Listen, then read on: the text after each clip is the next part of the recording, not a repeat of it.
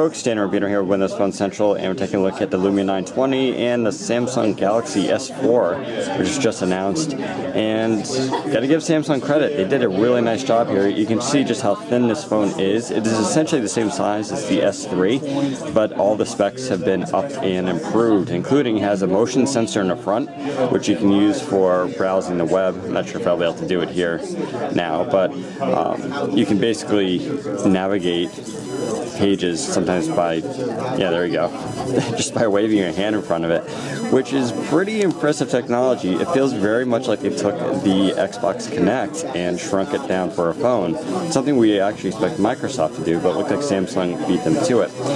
There's also a lot more apps built into this. They have a custom Flipboard app.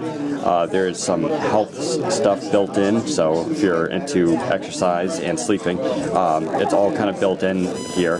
The device, though, is obviously kind of similar with the same micro USB, okay, headphone jacks on top, but obviously the Samsung Galaxy S4 is thinner and lighter than the Nokia Lumia 920. On the back here, I believe we're operating a 13 megapixel camera versus the 8.7 megapixel pure view. Of course, this has optical image stabilization, and we'll try to do a shootout between these two to see actually which one's the best. But overall, you know, it's a great phone. It's going to be real good competition for Samsung, and we'll see what Nokia and HTC can do in the coming months. Take care, everybody.